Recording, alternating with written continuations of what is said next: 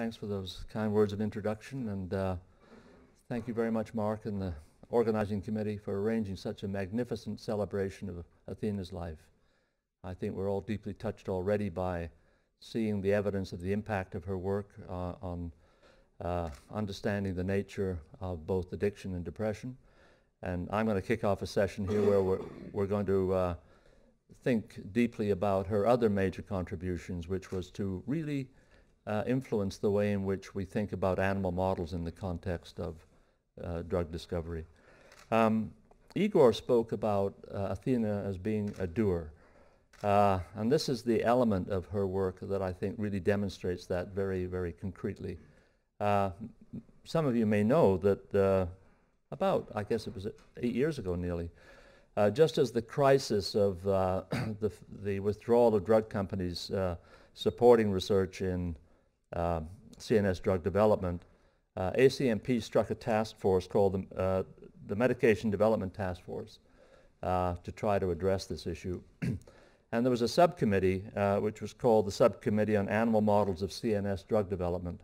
And Athina put herself forward to be the chair of that committee.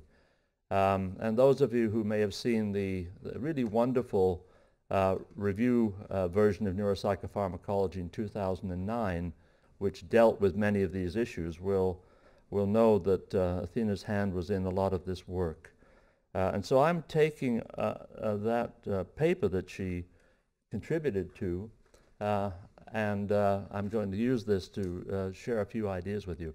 Before I get to that, though, I wanted to just remind ourselves of the work that Athina and Mark had done over the years, just on reminding us about the importance of animal models, and starting with a definition, which is any experimental preparation developed in an animal for the purpose of studying a human condition.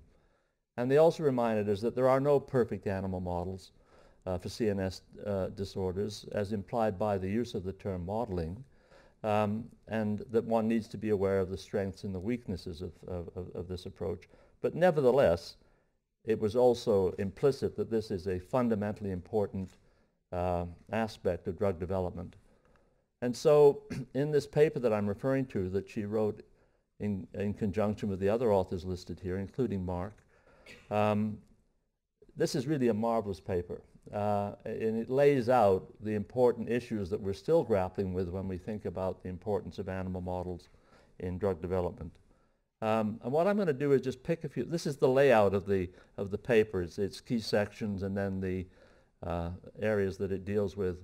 I'm going to go through this quickly because I think that this is the framework that we need. It's just as current today as it was in 2009. We've made some progress, but we need to keep this in mind when we think about how we're going to use this amazing resource to eventually find those new drugs that are going to be effective in treatment of mental ill health, including addiction.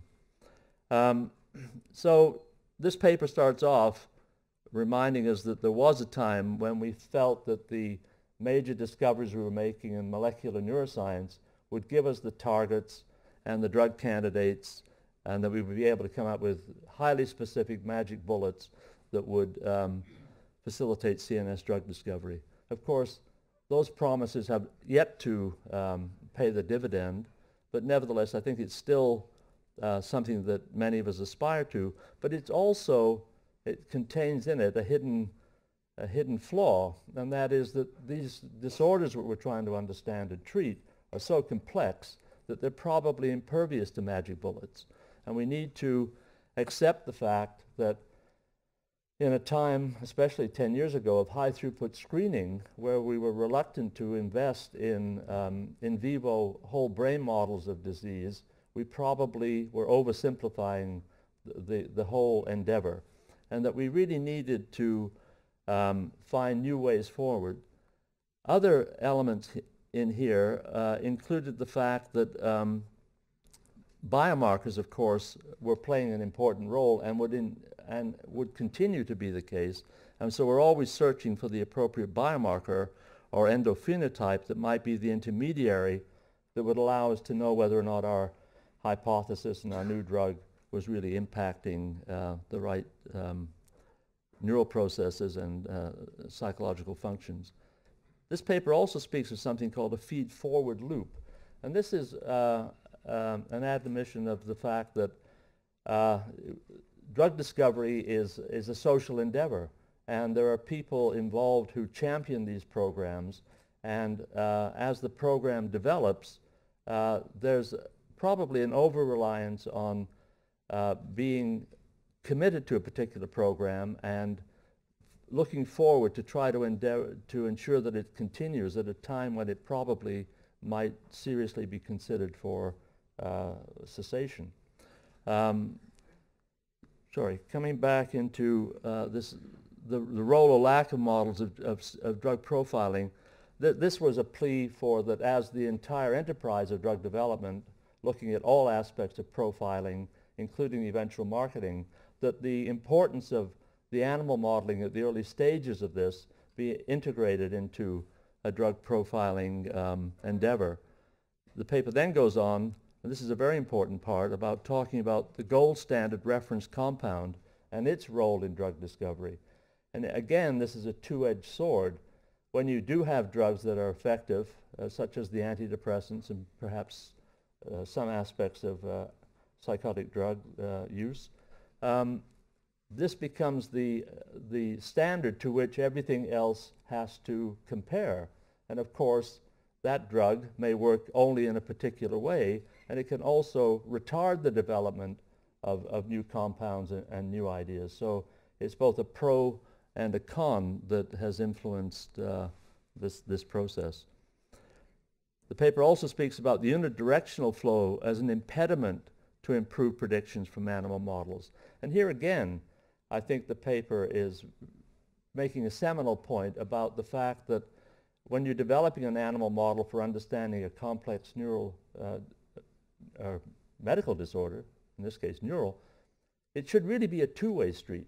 It's not just the development of an idea that comes from an understanding of basic neuroscience. So we get the proof of concept in an animal and it moves forward magically into a human trial. There has to be a culture of co-exchange between the basic research community and also those that are on the front line clinically. And the insights that the clinician can provide are extremely important, and also the deep insights that the basic scientist has in order to influence clinical decision making is also part of this whole equation. So instead of it being unidirectional, really effective animal model development has to be bidirectional.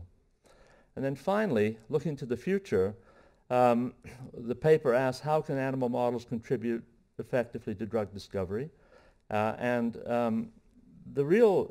part of the paper that I like the most actually is this part that deals with, with how to deal with the crisis of validation, and also the second portion on understanding the etiology of drug disorder. So here, this is really a precursor of RDoc. These elements of the paper are starting to say perhaps we should be looking, accept the fact that we cannot create a truly comparable animal model of a human condition.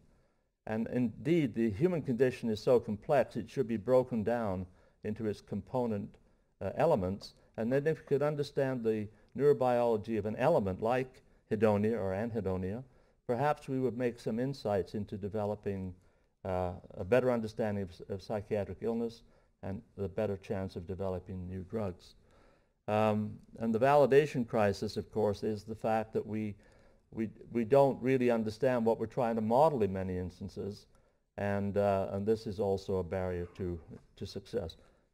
At this point, I want to interject a few of my own concerns about the way in which we develop animal models, and that is that I mean, this paper makes a very important point in appealing to the use of complex psychological insights of the kind that we've heard from the speakers in the first session. But I also, and so it's whole brain, whole animal. But in our rush to understand the genetics of psychiatric disorders and how you model those, I think we've lost sight, really, of the nature of biology in an interactive world, and that is the animals are raised inappropriately. In many conditions, the animals may be housed singly or ideally together, but most animal experiments that I'm aware of are actually conducted in the light part of the light-dark cycle. So we know that disturbance of sleep is one of the major contributors to psychiatric illness, yet we persist in testing animals in the phase of their activity cycle when they're least active. Makes no sense. We're also highly dependent upon, obviously, genetic models in which the immunity of the animal is suppressed. And also, there's a tendency to use animals that are completely germ-free, practically. And we're learning now that the microbiome is an extremely important contributor to a healthy brain. And yet we're raising animals in a context where the microbiome is probably totally abnormal. So we who advocate for animal models should be thinking more deeply about the environment in which the animals live and how appropriate that is as a model of the human condition. Just a couple of controversial insights there. So the other aspect of this, the last point, the impact of preclinical models of a dimensional rather than a syndromal approach. This again, I made the point, it's the RDoc approach. So here in this one paper, we find, I think, the agenda and the advice about how to move forward in seeking animal models for psychiatric disorder. The other thing that comes through in this paper, and we've seen it in the first set of talks, is a deep belief that of all the animal models that we have access to, the animal models for addictive behavior are probably the most robust, the most relevant, the ones that have the highest constructive validity as well as predictive validity. And it's my own deep belief that the real payoff in showing that the investment in basic neuroscience and its advances in clinical practice are actually going to come in the area of addiction research. And so Athina, I know, believed in that very deeply. The other thing that came out of all this work, and you in the United States are well aware of this, is a series of really insightful funding programs that the NIH was involved in, including the Matrix initiative to try to understand which aspects of cognition we should be trying to model in our complex animal approaches, because of course we realize now that cognition is a fundamentally important biomarker in a sense, or a marker of the human condition. And these I really admire these programs. The final point that I wanted to make was a personal one, and it's already been covered by George. It's another deep insight that Athina had right from her earliest days, and George has summarized it beautifully, and that is the importance of these opponent processes, whether it's an adaptation within a system or between systems adaptations. I actually think that these insights are going to be a key to understanding the nature of depression and the way in which there's a hope built into this, and that is that if these systems are in a stasis condition, it may be possible, as we're seeing with ketamine and perhaps deep brain stimulation, to actually move somebody out of a depressive state. It's not a lifelong sentence. These systems may be modifiable. So I'm going to leave on that optimistic note and thank everyone for the opportunity to be here with you. And just to say how much, as with everyone in this room, I miss Athina's presence. So thank you for your attention.